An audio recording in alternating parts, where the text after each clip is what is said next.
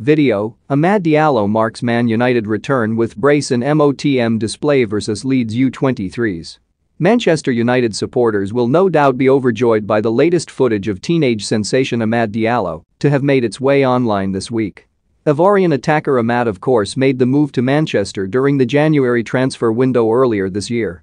After being snapped up by the Red Devils in a big money swoop from Atalanta the summer prior, the 19-year-old, despite his tender years, was adjudged to have been ready for the rigors of English football.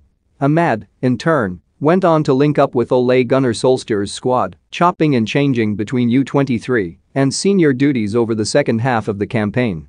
The gifted wide man even managed to chip in with a pair of direct goal contributions with the latter, including this brilliantly improvised finish during a Europa League meeting with AC Milan. It therefore no doubt marked a blow for all associated with Manchester United when, late in the summer, word was forthcoming that Amad's progress had been halted by an altogether untimely injury blow.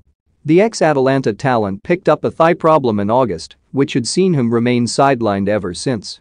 This past week, however, Amad marked his return to competitive action in a Premier League 2 showdown with Leeds United.